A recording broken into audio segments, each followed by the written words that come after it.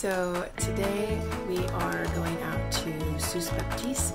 It's about 2 hours from here, and we're going to be doing videos for our organization and checking in on the church and school. And so I thought I would just give you guys a little glimpse into what a day in the life of our family here looks like. Today is definitely a different day than a normal day, but we'll see how it goes. So we're on our way to the church and the school today, and it's funny when you get ready to go somewhere here in Haiti. It's a little different than the States. You have to think about bringing toilet paper and hand sanitizer in case you have to stop alongside the way somewhere to use the restroom, and just other little things, from snacks to tons of water, just because you don't know how long you're going to be out. And so we're ready to go.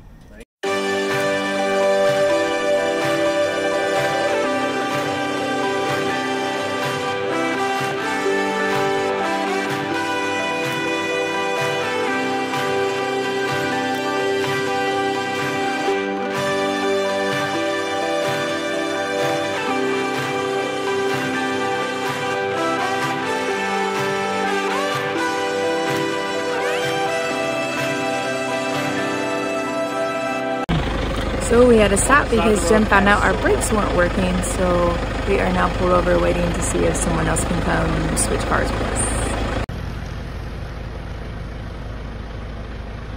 Correct. When I go to push the brake, it goes all the way to the floor and I can't stop.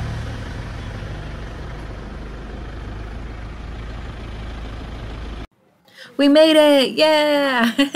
So the building behind us, that is white, that is the church, and then across the street you'll see the parsonage coming into view, and then where the kids are playing behind that is actually all of the school building, and so that's where we were.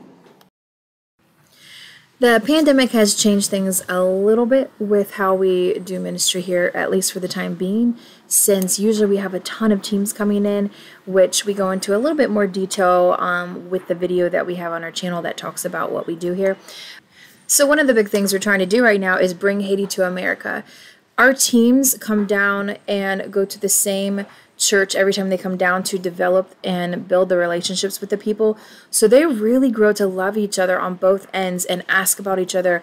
And actually, one of the videos I'll have to send to the church is a group of ladies here at the church said, "We miss this girl and can we send greetings to her?" And so they said hi to her, and I know that will mean so much to her.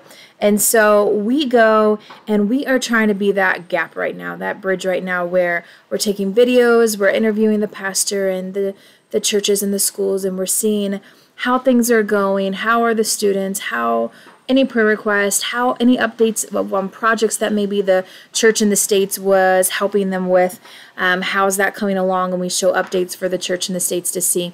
We give each of the churches updates and prayer requests from each other so they know how to pray for each other, and try to connect them that way since the pandemic is separating them physically right now, so they can still have some kind of communication with each other, which is really awesome, and we've heard great feedback from them on that. But we definitely can't wait for the time that the teams are back and we get to go out for the week and stay in the village with the church and the school and the people and develop those relationships and continue to empower and connect and train and disciple, and it's just so awesome. But in the meantime, this is what we're doing, and we're having a blast doing it.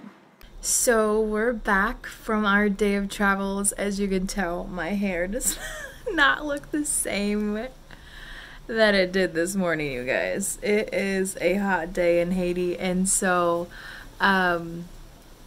yeah, I think about not even half an hour into the video I had to throw my hair up. It was so hot. So we had an interesting time, as you saw, you know, the brakes went out. But praise God, it was on a flat stretch, and my husband noticed it. We weren't going too fast, and so he let me know when we were in this little town, and or this like little village, and he said, "I think there's something up with the brakes." I was like, "Are you going to test it?" And he's like, "Yeah."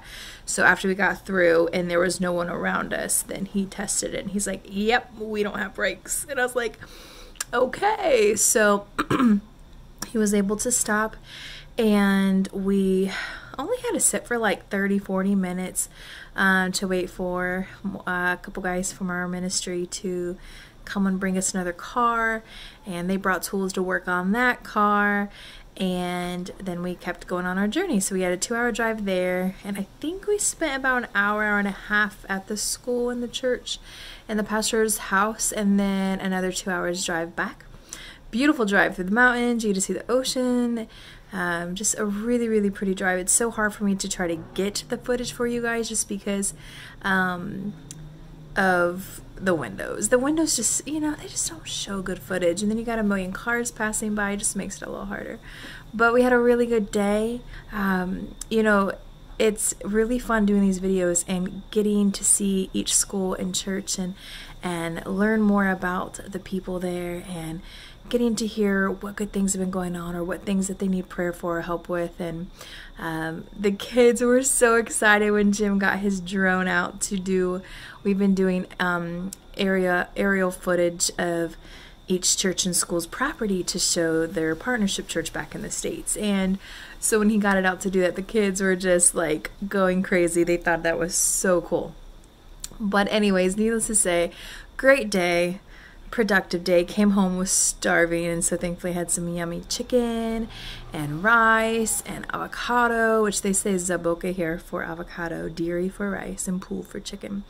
So I'm exhausted, you guys, and I still have to read their lesson to them, and still it's testing week for us.